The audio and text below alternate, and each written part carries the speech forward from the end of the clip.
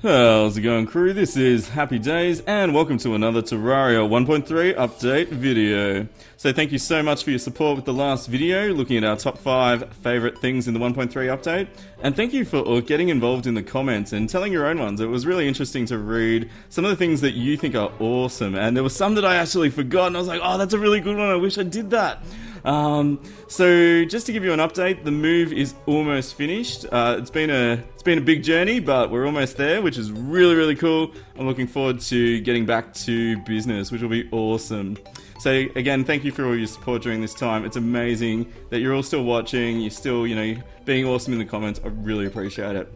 So the 1.3 update's been out for a while now, and I've been playing around with all the new items, and what I'm starting to realise is that while some are kind of cool, you get them and they drop from an enemy and you're like, oh, that seems really cool, but when you actually go to use it, they're kind of not that useful, or by the stage of the game you get them in, they're kind of a bit underpowered. So what I want to look at today is my personal top 5 items that, while I think they're cool in the 1.3 update, items that I don't think are that useful or might need a bit of an adjustment. So I'm really interested to hear what you guys think about this too. So let's get started with number 5. Coming in at number 5 on the list is the Hoplite Armor. The Hoplite Armor is dropped from, surprisingly, the Hoplites in the Marble biome, which is one of the new biomes in the 1.3 update. Now, I kind of like it, it makes you look like one of the hoplites. It's really awesome, if you're collecting the throwing, some of the throwing javelins, it's really cool. My problem with the armor, guys, is that it has no set bonus at all.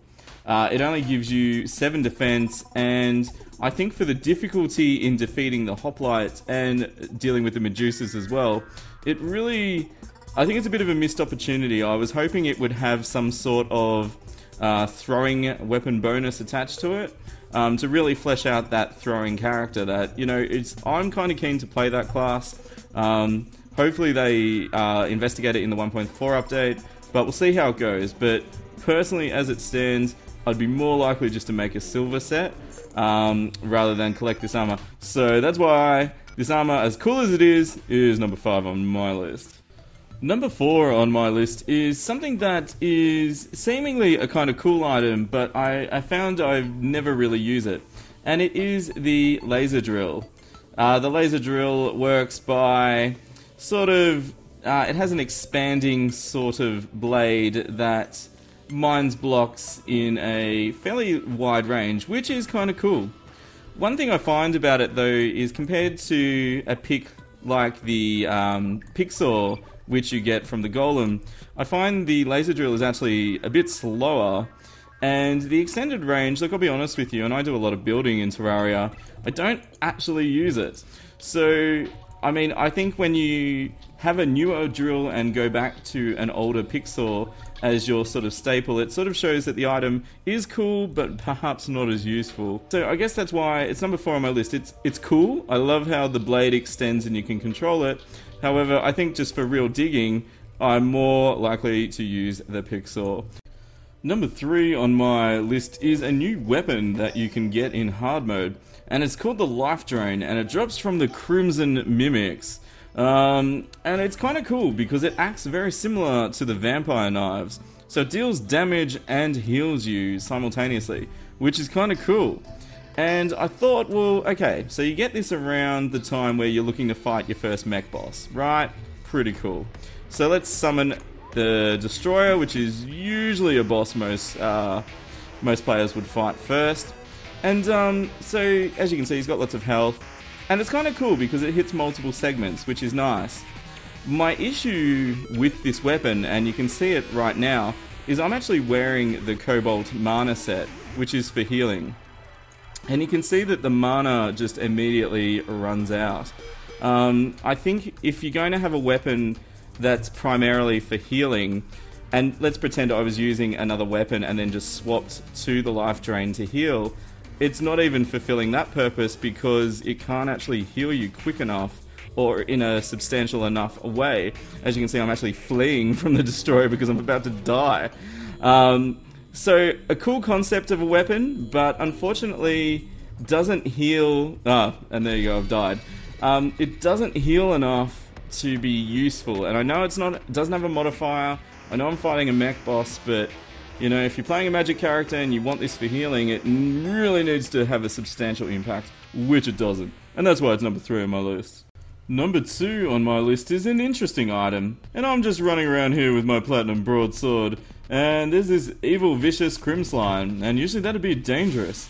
But never fear, everyone, because I have the Brain of Confusion equipped, and it is an amazing weapon that confuses enemies and makes them run away from you for like 3 seconds.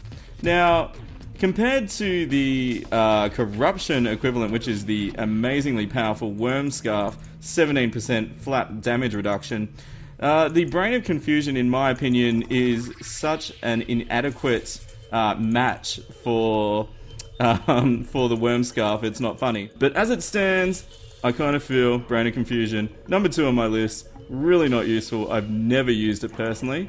If you've used it, and in what situation, let me know in the comments.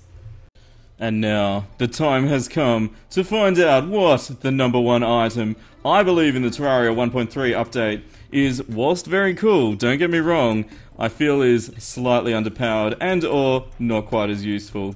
And look, it's probably no surprises here, but I just got this little gravity globe from the Moonlord on Expert, and when you equip it and you push up, it swaps the gravity, and you can make your world go upside down, which is very cool.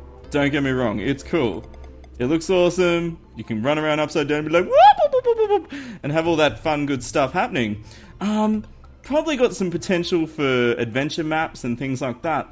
But if you think about the core Terraria gameplay, what does it kind of do for it? I don't know.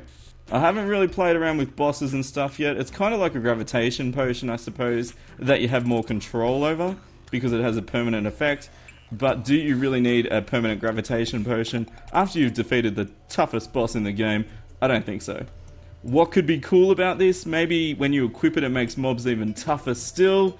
Maybe it makes secret enemies spawn and makes the world even, you know, tougher to fight. I don't know. But is it awesome as it is? It's interesting, it's cool, but is it really the item that celebrates the end of Terraria 1.3? Not in my opinion. And that is why I'm going to put it here on its throne as the number 1 item that, whilst is cool, is not really useful in the Terraria 1.3 update.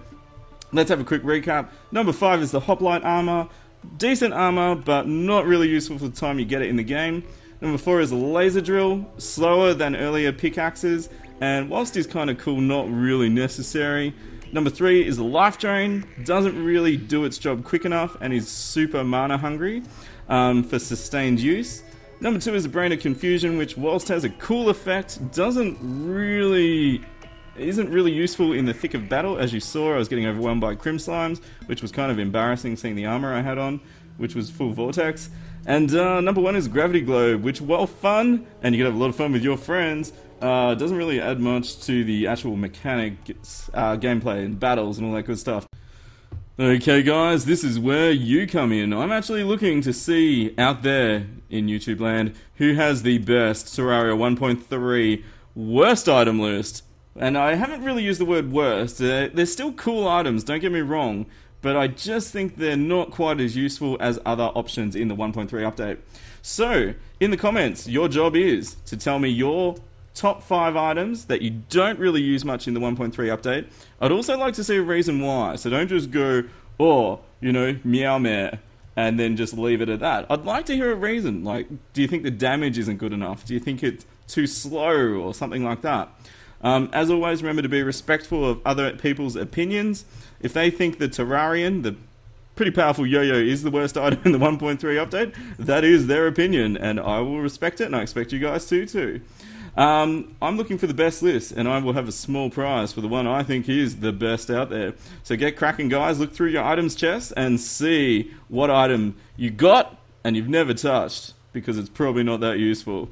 Alright, thank you for your support during my moving phase. I'm almost finished, as I said, and I really appreciate you guys for still hanging out with me each day, chatting in the comments, leaving those likes on the video. Really makes me happy, and it really gets me pumped to get straight back into it. So as I said, keep those comments coming. If you haven't subscribed yet, click that little HD icon in the bottom right corner. You won't be disappointed. We have a lot of fun here. Alright guys, here's the most important part. As always, you stay happy, and I'll see you soon. This is Happy Days signing out. See ya! And that means that ectoplasm will be, getting farmed nicely. And you can see that was dead easy to set up that. So the mobs can cruise up the sides. The mimics can get in, which is one of the main things. Yeah, we've got lots of good loot. Oh, he's got 3,000 health!